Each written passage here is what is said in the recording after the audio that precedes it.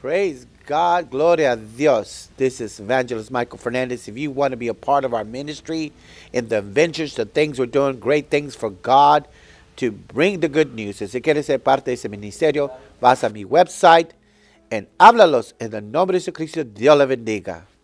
Praise God. Hallelujah. This is Evangelist Michael Fernandez. Today is the day that the Lord has made. You see that book in the back with a donkey? Praise the Lord. We just got through finishing about the gifts of the Holy Spirit. Praise God. Later on, we're going to be having, there's the book ready. You could go to my website and you could order it. It's on Amazon.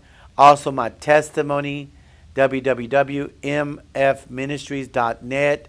You could order my book or order my DVD. We're also going to be, it's exciting, we're going to be putting CDs, DVDs together as a series on the gifts of the Holy Ghost to go right along with the book. So be ready about that. I'm excited. We're going to be able to get that ready for people to order it. Praise God. It's going to be 6 DVDs, intense teaching on the gifts of the Holy Ghost, how you could be used of God. Praise the Lord. I'm excited. And don't forget those who want to be a part of our ministry and helping us. We're looking for people to donate clothes or food to help the homeless. We're involved with Fish and Bread. We're gathering here in Houston to help and donate clothes to the homeless and food. Every Thursday they feed the homeless. I'm involved in that. Praise God. So if you want to get involved in that, please call us and praise God. Anything you could help with. Okay, today we're going to be talking about the power of the cross. I want us to read in Matthew 61. But we're going to be talking about the power of the cross. What happened at that cross when Jesus died? Okay. Let's read Matthew 26, verse 61. And he said, fellow said, I am able to destroy the temple of God and built it in 3 days. The people were thinking an actual temple, but it was really talking about the temple that was in the heavens. At that time, before any man was able to come to God, there was an actual temple in the Holies of Holies. There was a curtain in the Holies of Holies also here. That temple was destroyed in 3 days, and it was restored. The new temple is this temple right here. When Jesus died on that cross, there was power of the cross. That power of his death and resurrection destroyed that temple. He literally ripped the curtain from top to bottom so that you and I could go into the holies of holies. The people in the time of the temple, when they used to offer sacrifices, the priests had to literally tie a long rope around their leg with a cowbell. Why would they tie a cowbell, brother? Well, nobody was allowed to go into the holies of holies in the times of the Jewish time, the Old Testament, because at that time, nobody was able to go to God unless they had a priest, high priest, who would offer sacrifice for the sins of the people once a year. Either the lambs or little birds. But yet, no one was able to go behind that curtain, because you will be struck dead like that. So sometimes God was not pleased with the sacrifices that they submitted to him. And that's why Jesus said here, let's read it again. I'm going to go on. And he said, this fellow said, they're accusing Jesus. They were getting false witnesses. And they're trying to destroy Jesus and crucify him. And there was an individual who said that Jesus said, I would destroy the temple of God and built it in 3 days. And built it in 3 days. See, they were trying to get him and trap him. And they were trying to get false witnesses to accuse him. But what was Jesus really talking about? He was not actually talking about the building per se, but he was talking about the presence of God. No man was able to go in the presence of God. So when the priest went and presented a sacrifice, they tied a rope in the cowbell. If they hear the cowbell fall, that means the priest was killed, struck dead from God, and he was not pleased with the sacrifice. So they could not go in there and pull him out. So what did they do? They pulled him out with a rope. So that was the reason Jesus said, I'm going to destroy that concept. I want to destroy all of that. Because guess what? When Jesus died and on the third day he resurrected, he destroyed the temple and he ripped that curtain from top to bottom. That way you and I do not have to have a priest to burn sacrifices. We do not have to go once a year and present sacrifices to God, because there's one sacrifice, and that was Jesus. Let's read in 1 Corinthians chapter 1, verse 18. The preaching of the cross is to them that perish foolish. To the world, they don't understand why Jesus died, and it was foolish to believe that it's only through Jesus.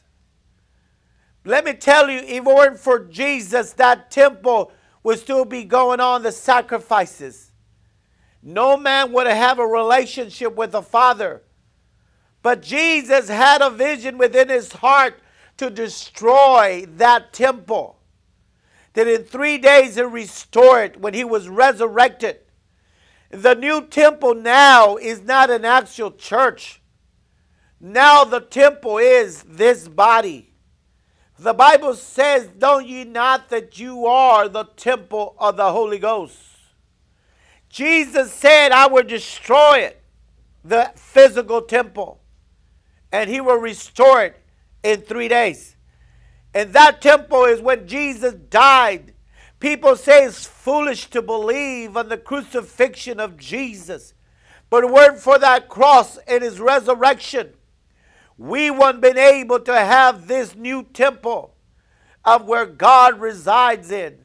God the Father, God the Son, and God the Holy Ghost. If we only could realize, brothers, that this temple has God now. You have the Father. And if you have not received Jesus, there's power at the cross. Hallelujah.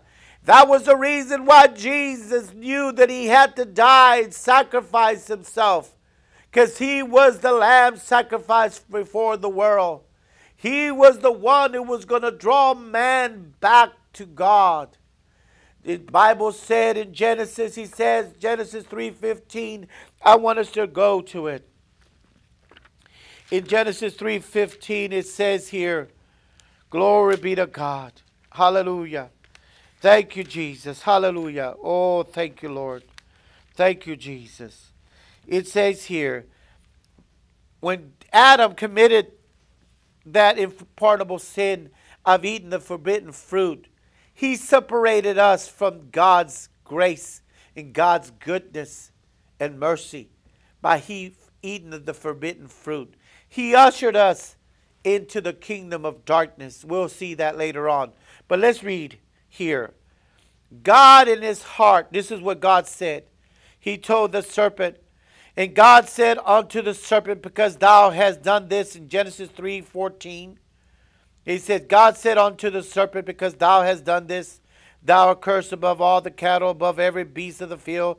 Upon thy belly shalt thou go, and dust shalt thou eat all the days of thy life. Apparently the snakes used to be able to stand up and walk this way.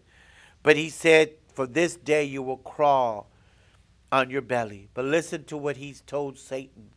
Listen to it. Verse 15. And I will put enmity between thee and the woman, and between thy seed and her seed. He shall bruise thy head, and thou shalt bruise his heel.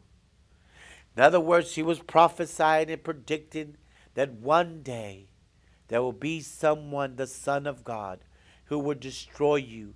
He will bruise your head and you will bruise his heel. Satan, the day is going to come that someone, which is my son, he's going to come and defeat you at the cross. So when Jesus said, when he said that in Matthew, let's read it again. Oh, it's exciting to know that God had a plan. He had a plan that for us to come back to him. He had a plan. Satan just destroyed us and defeated us. He destroyed the human race, but Jesus brought us back. He said, I will destroy the temple of God and built it in 3 days. Hallelujah. That temple now is us. We are the temple of God. Hallelujah. That's the reason why there is the power of the cross. It is foolishness to those who don't believe, but for those who are saved, it is the power of God. Let's read in Corinthians again. Let's read it. For the preaching of the cross is to them that perish foolishness, but unto us which are saved, it is the power of God. Hallelujah.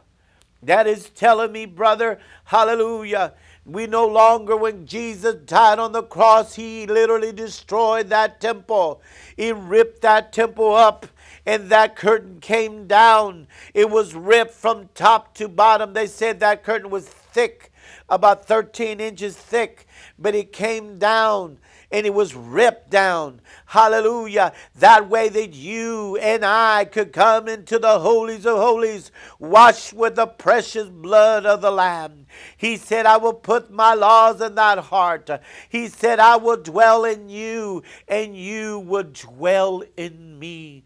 God said that he so loved the world that he gave his only begotten Son, that whosoever believeth in him shall have everlasting life. There's power in that cross. I don't care what addiction or perversion or what sin you've committed. If you call upon the name of Jesus, he's able to set you free. There's power in that cross. When he died on that cross and he resurrected, he destroyed that temple. That way you could go into the holies of holies and begin to cry, Abba, Father. Hallelujah. You're able to go in the presence of God and to talk to God as your Father. Abba, Father, because he will put your sin as far as the east is from the west. I don't care what addiction, I don't care what mistake you've done. There's power in that cross. Hallelujah. Glory to my God in the name of Jesus. All you need to do is call upon the name of Jesus. Call upon the name of Jesus, and he will set you free. Oh, that's why he so loved the world that he gave his only begotten Son, that whosoever believeth in him shall have everlasting life. Hallelujah. Who shall separate us from the love of God? Shall the principalities of power, but nothing, nor height, nor depth, shall be able to separate us from the love of God. Oh, praise you, God. Thank you, Jesus. A lot of people, a lot of religions, they're trying to bring another gospel. There's only one gospel. It's the gospel of the cross. The gospel of the cross. That is about Jesus. It's through Jesus. The Bible said there's no other name but the name of Jesus, that whosoever call upon his name shall be saved. And there's no other name under heaven and earth that you could be saved. To this day, Buddha has his tomb, and his body is still there. Muhammad's body is still there. Hare Krishna's body is still there. But my Jesus' tomb, he resurrected on the third day. Hallelujah. He's no longer in that tomb. He was resurrected and sits at the right hand of the Father. Praise be to God that we have our Father, that we could call upon the name of Jesus and he will save you. Those are heavy laden and burdened. And if you're out they're listening. I don't care if you're a drug addict. I don't care if you're a 5-time loser in prison. I don't care if whatever you did.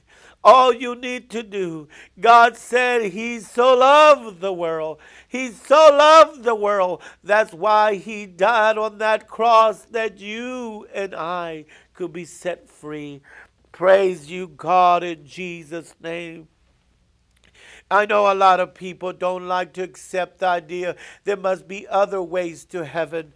No, the Bible says there's only one way to the Father. It is by Jesus. That name is Jesus, and through the cross and the resurrection, it says again, and the preaching of the cross is to them that perish foolish. They say, why you waste your time on the religion, old-fashioned religion, that's antique religion? Why don't you get the modern religion, the new religions they have today? No, there's only one way, the old rugged cross. Hallelujah, that old rugged cross. Oh, amazing grace, how sweet that sound that saved a wretch like me. Oh, the mercy of God that He set us free. That mercy of God that He reached down. Oh, thank you, Jesus. It's through the cross of Jesus Christ and forgave me as I forgive others. Oh, may God forgive us and allow Him to come in our heart. Just say, Jesus, come in my heart and be the Lord of my life.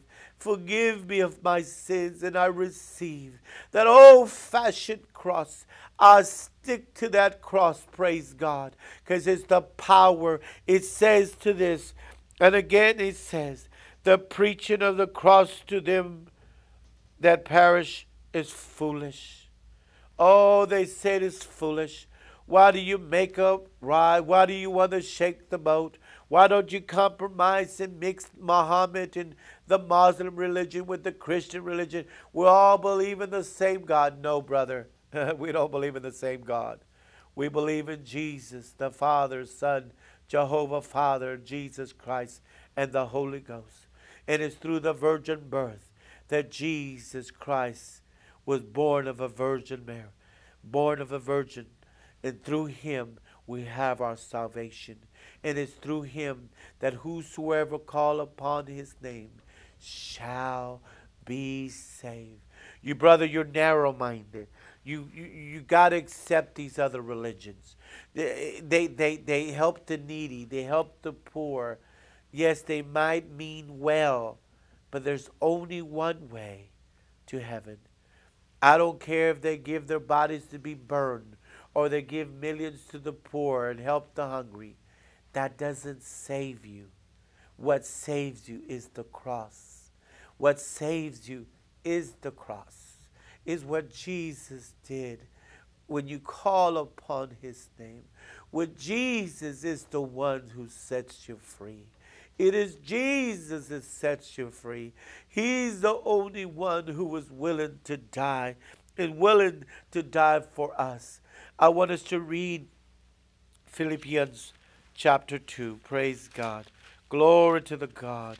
Oh, Rabasatala Rabasaria. Listen to this. Glory to God. This is it. Verse 2. Chapter 2, verse 4. Look not every man on his own things, but every man also on the things of others. Let this mind be in you, which is also in Christ, who was in the form of God, not thought it robbery to be equal with God. But listen to what I want to share with you. Verse 7. But made of himself of no reputation, and took upon himself a form of a servant, and was made in the likeness of man.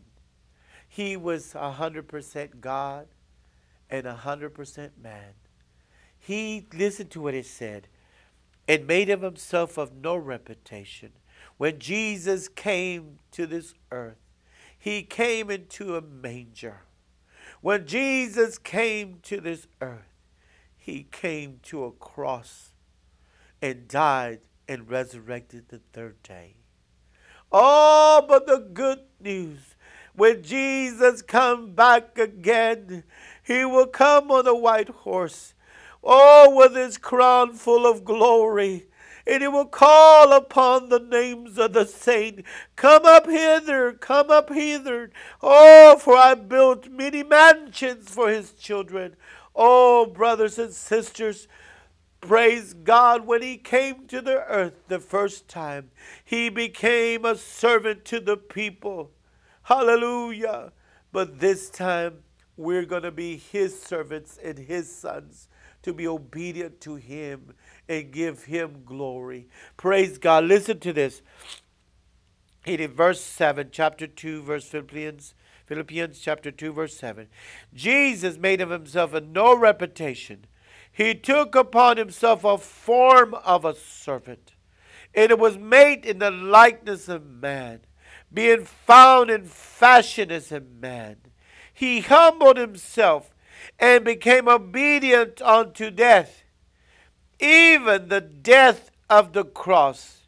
And therefore God also had highly exalted him, and gave him a name which is above every name, that at the name of Jesus, listen to this, at the name of Jesus, every knee, that includes me, every knee shall bow, and the things in heaven and the things in earth, things under earth, that every tongue shall confess that Jesus Christ is Lord, to the glory of God the Father.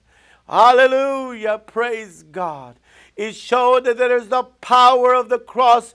Jesus came to reconcile us back unto the Father. He told Satan, I will put enmity in between the woman and the seed, and he will bring back the human race to God. Hallelujah.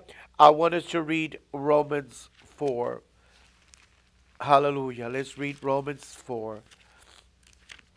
5:12, I'm sorry. It says, listen to this.